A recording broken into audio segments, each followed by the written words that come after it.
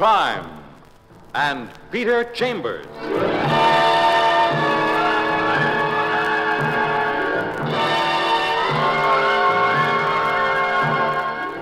Created by Henry Kane, transcribed and starring Dane Clark.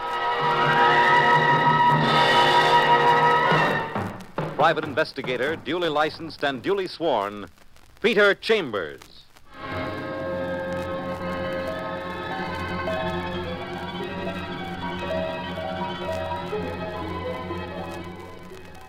You're a private eye. That's your business. Anything else? That's for laughs. It's mid-afternoon of a wonderful summer's day, and you're seated on a bench in Central Park, drinking in the sunshine. As a private eye, you're notorious for drinking much more stimulating intoxicants than sunshine. But you don't figure to be fired out of the union because there is a lush and beautiful blonde seated beside you. Her name is Bubbles Greko, and she owns, operates, and performs in a spot on 52nd Street called the Bubbles Club. Ah, Bubbles Greko. The air, the sun, the sky, the green trees. Oh, it takes a night worker to appreciate all this. Yeah, you and me both. Don't you love it? Sweetie, as long as I'm near you, I love it. I love anything. No kidding, Pete. This night work, dancing in a club all the time, sort of gets you down. Well, it's a mood, sweetie. It'll pass. It's too much sunshine. You're just not used to it. Don't rib me. Oh, I wish I could. No glamour, that's it. Just work. Hey, you really got it bad this afternoon, haven't you? Bubbles Greko, probably one of the 10 most glamorous women in the country. Great dancer, owns her own nightclub, independently wealthy. And she complains? What would you like to trade it all in for? You want the truth? Well, what else, my lovely Bubbles? I'd like to be a private detective. What? You switching the rib on me? No, it's the truth. I think you guys have got the best racket in the world. Always excitement, always activity, no boss to answer to. Action all the time. And when you feel like it, you just knock off and loaf. You know, I think you're serious. You're crazy, but I think you're serious. Honey, if you had just one case, if you experienced just one case, you'd be cured. Yeah? You want to bet? I'd love to bet. Good. You're the sporting type. Let's bet your fee against 6 months of free drinks in my plush saloon. No, you talked yourself into a wager, except for one great big catch. Such as? What fee? Meaning? What fee? For what case? Beautiful as you are, irresistible as you are, you think I'd be sitting here actually letting the grass grow under my feet if I had a case? There is no case. There is no fee. Hence, there is no subject matter for our hypothetical wager. That's what you think. Oh? Do I, detect a prospective client in the offing? You detect pretty good, Detective. But there's one condition. Name it. Well, as part of our wager, since I'm to learn by experience, you got to keep me on the ball with this thing every minute of the time. I got to know from the beginning to the end. Sold. Now, who's the pigeon? Aristotle Skanos. Aristotle which? Aristotle Skanos. He's a Greek gentleman. He's only been in this country about 4 days. How do you know him? Well, I'm Greek, Pete, of Greek extraction. Anyway, this guy comes into the club, a very aristocratic gentleman. Comes in for a little relaxation, and we get to gabbing, and what do you know? He can use a private eye. For what? Search me. I mentioned your name, and I know he's been checking on it. Anyway, you've got a date with him for tonight. Bubbles Club at midnight. And don't forget our wager.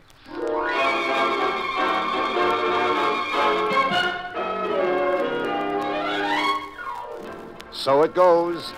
Bubble dancer or senator's lady, you never know where a client drops from. Let's face it, you're in a business that's as screwy as a $3 bill. Anyway, at midnight, you're at the Bubbles Club, and you're ushered down to a choice table, and a tall guy gets up. You are Peter Chambers? Hmm? And you're Aristotle? Aristotle Skanos. Please sit down, Mr. Chambers. Tall and distinguished, Mr. Aristotle Skanos. Great temples, Van Dyke beard, and eyes as black as a smuggler's conscience.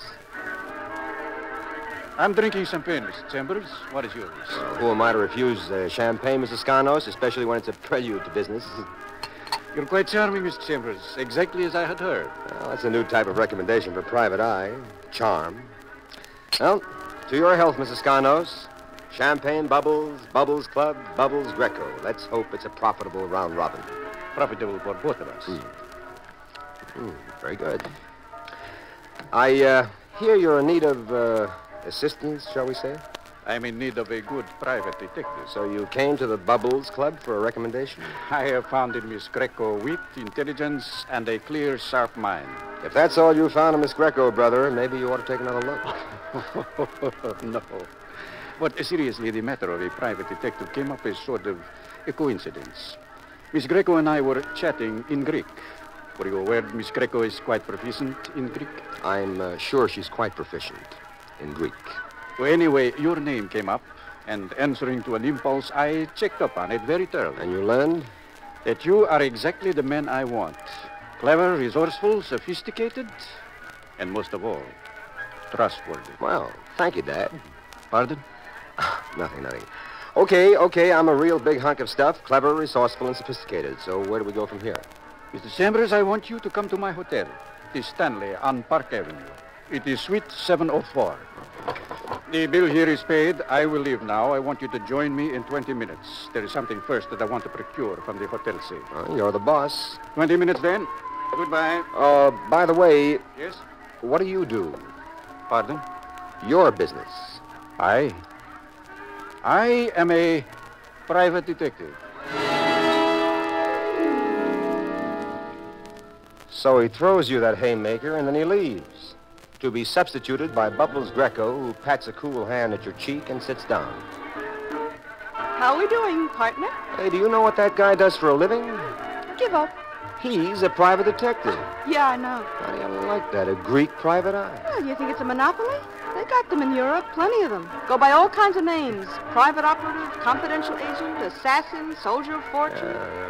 Sweetie, about our wager, can't we make it something more interesting than free drinks in a saloon?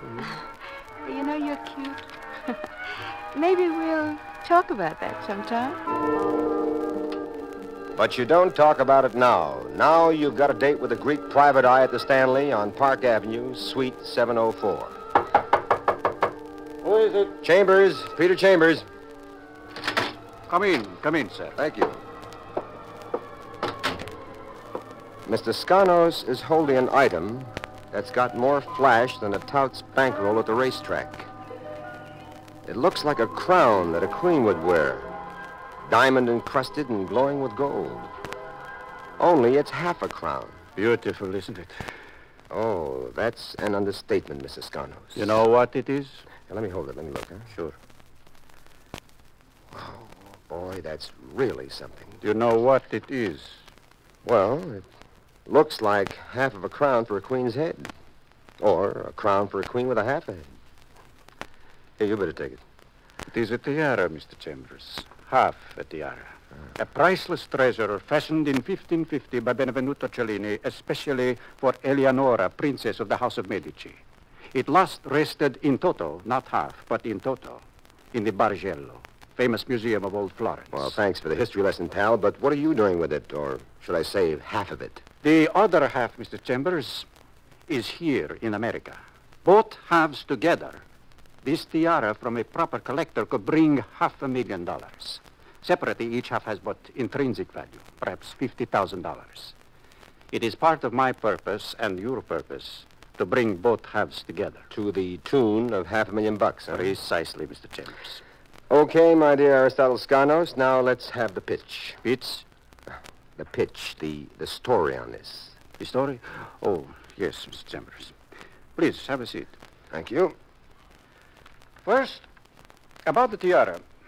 During the time of Mussolini, a good many of the Italian museums were looted of their treasures, and the Bargello in Florence was one of them. This tiara was taken.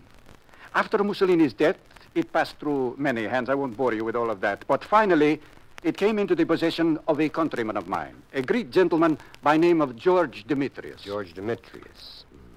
Tell me, did he come into possession of this thing, this tiara, in Greece or in Italy? In Italy. George Demetrius was in Italy as a sort of quasi-political representative. He had a lady friend with whom he was very much in love. Oh? She was coming to America. That is when this tiara was divided into. Easy. Do it easy now, Mr. Scanos. It's beginning to sound a little complicated. Not complicated at all. Money is in America. A fortune could be realized for a tiara in this country. George loved his lady fair. What was her name? Anna Marina. But he did not love her enough to entrust it all to her. He sawed the tiara in half, gave her half, and retained half, and planned to join her in America as soon as he could get free from his political entanglements. And where do you fit into this, Mr. Scanos? Right about here, sir. Anna Marina did not go directly to America. She stopped off in Paris, which is where I make my office. And there she retained me. For what? Well, this may sound a little brutal to you, but... Come on, let's have it, Mr. Scanos. She wanted me to kill George Demetrius and obtain the other half of the tiara. That's a real sweet dame. And what were you supposed to get out of that? 50% of what we would realize by selling the whole tiara. Wouldn't a boyfriend have given that to her? He might have, might not. After all, the tiara by right of possession was his. She had no claim. So this way, she's sure of half, plus she's rid of a used-up boyfriend. I could not have put it better myself, sir. Oh, yeah.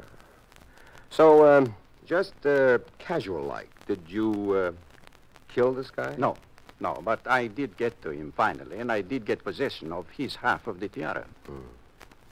Okay, I don't have to look into a crystal ball to figure out that you want me to find this Anna Marina for you, but how come you can't find her yourself? Well, first, this is not my country. Of course, I do not know quite how to operate here. Second, for reasons I will not bore you with, I am a year and a half late coming to this country. I see. Well, Anna was supposed to be living at the ambassador. Did you check the ambassador? Yes. She did live there almost 2 years ago. Lived there for 3 months, then vanished without a trace. I did all the usual checks, and now you. And, if I may be so bold, what's in it for me? Well, sir, upon the sale of the full tiara, half would belong to me, which should be around figure about $250,000. 10% of that would be your fee.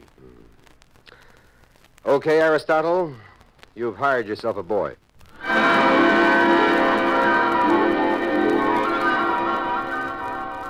You go home and you go to sleep, and you have nightmares about foreign assassins and slinky lady spies and daggers and tiaras and poison in a vegetable soup. But the next morning, you're out in the sunshine again with Bubbles Greko, and as per promise, you bring her up to date. Oh, it's so exciting. You can just bust. And what's the next step? Cherchez, as the boys in the pool room say, la femme. Yeah, but how? Did you ever hear of Perry Quimby? You mean that fancy jewelry store on Madison? Well, that's the front. And what's the back?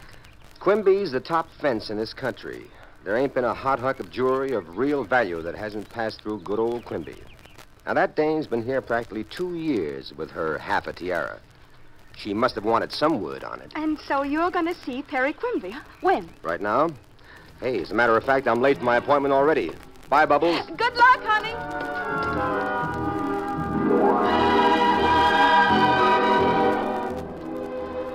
Perry Quimby.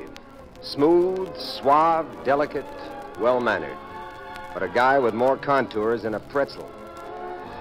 You get ushered through the glittering shop to a back room that's fitted up like a hideaway for a sultan.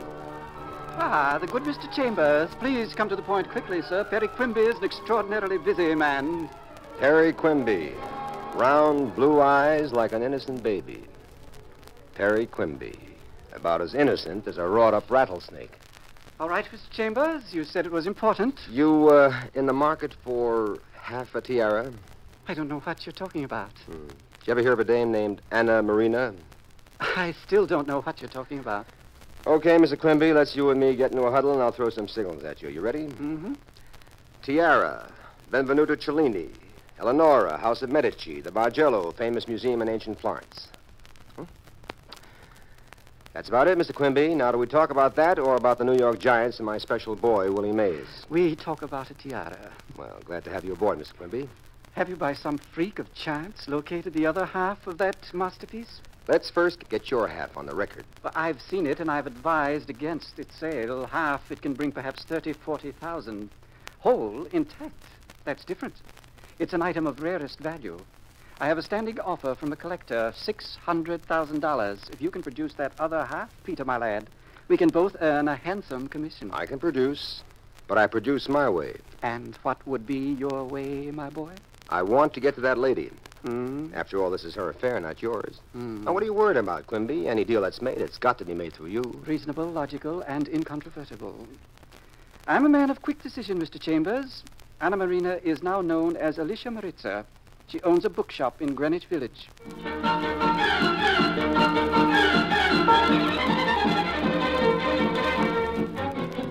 So you're doing the scooter again. Down to Greenwich Village to the address Quimby gave you, and you meet Alicia Maritza, or Anna Marina, or whatever her real name is. Turns out to be a sultry dame with a hefty figure and a seductive look. You state your business, and she leaves the shop in charge of another and takes you to her apartment just above her shop. And there she calls Perry Quimby, and he must have given you a perfect write-up because she comes back glowing. Mr. Chambers, I believe we are in business. Good, Miss Maritza. Mr. Quimby tells me I can trust you implicitly. Therefore, I shall deal directly with you. You can tell that to Aristotle Skanos. I shall have no reason to see him. You will be the complete intermediary. Skanos won't complain. All he's interested in is his half of the proceeds. And they shall receive every penny of that. The plan, then, is this. I go to my bank vault right now, obtain my half of the tiara, and return here. You go to Skanos, obtain your half, and also return here.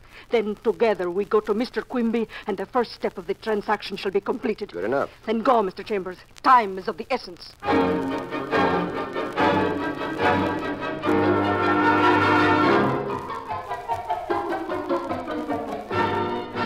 You hitch up your scooter and you're flying again. From Skanos' hotel suite, and with Skanos lending an ear, you call Perry Quimby just to keep everything kosher. And it checks perfectly. Quimby's waiting and the lady's on the level. Skanos wraps the tiara for you, and you're off again, down to Greenwich Village. And the lady practically drools as she caresses both halves of the tiara like they're a couple of newborn twins.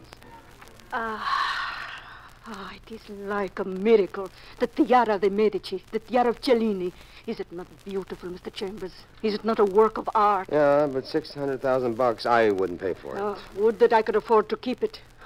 But I cannot. Quimby's waiting, Miss Maritza. Oh, yes, we must go. I suppose the money will be on hand within a few days. Mr. Quimby is most meticulous that way. Quimby's as good as a bank. Plus, he earns his commission two ways, from the purchaser and the seller.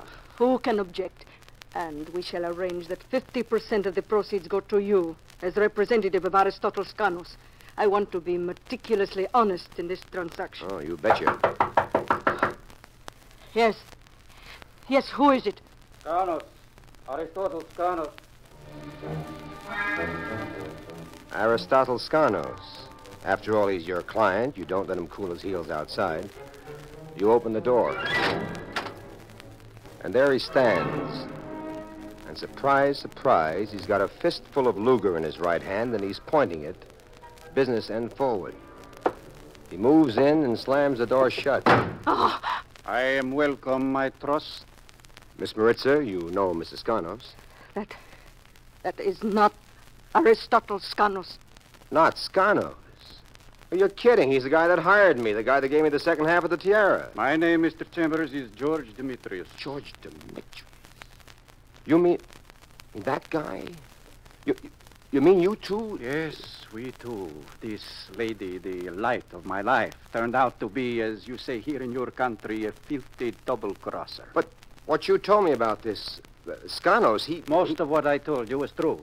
She hired him to assassinate me and to steal what was mine. No, please, George. He tried, but he failed. The tables were turned. I killed him in self-defense. But before he died, he told me all. Told me all. Then I took his credentials, but I could not leave Italy, not for a long, long time. But finally, I am here. And as Aristotle Skanos, I sought my lady love. And now I have found her. George, please, George. What are you going to do? George! I shall do to you what you wanted to do to me. Now, look, just a minute. I shall kill you, my lady fair, and then I shall take what is mine and return to my country. There is a plane leaving tonight. I'm prepared to take Now, it. just a minute, Mr. Skanos, or Mr. Demetrius, or whatever your name is. Mr. Look, Chambers, you have been most kind and most efficient. For the time being, I shall have to bind you and gag you and keep you here so that I may leave this country. That is, after I have attended to my lady fair. But someday when the tiara is sold, you, Mr. Chambers, shall receive your full and just commission. That's real sporting of you, pal. But at the moment... A dame like that is probably entitled to every bullet in the Luger. But the Boy Scout and you just can't let it happen. So you throw a body block at him. Down you both go, and the Luger is the most important item in the scrap. He uses it before you can get to it. And wings you. But then you do get to the gun, and you club him senseless. And you've got Skanos on the floor, or is it Demetrius? And you're pointing the gun at Miss Maritza, or is it Miss Marina? And you drag yourself to the phone, and pretty soon the place is flooded with cops. And then you're home, with the slug out of your shoulder and a bandage around it. But Bubbles Greko is making like a nurse, and that sort of evens it up. You bring her up to date on current history. Oh, it's all so exciting, so exciting. Yeah, well, let me give you the final deal on it. Demetrius is getting deported to be tried for the murder of Skanos. And Miss Marina is getting deported to be tried for hiring Skanos to murder Demetrius. It gets a little mixed up, doesn't it? Well, and that tiara? Well, that goes back to the museum in Florence. Well, where does that leave you? Well, with a slug in my shoulder and no fee.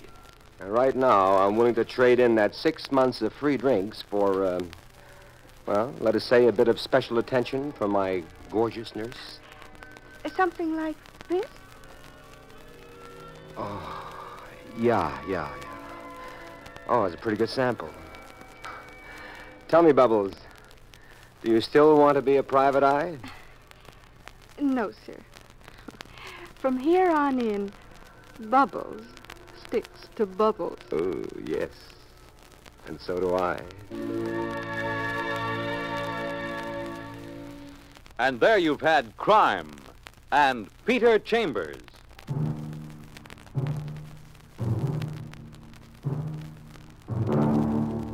Dane Clark was starred as Peter Chambers. Crime and Peter Chambers was created and written by Henry Kane. Others in the cast were Roger DeKoven, heard as Skanos, and Bryna Rayburn as Bubbles. It was directed by Fred Way. This is Fred Collins inviting you to tune in next week, same time, same station, for Dane Clark in Crime and Peter Chambers.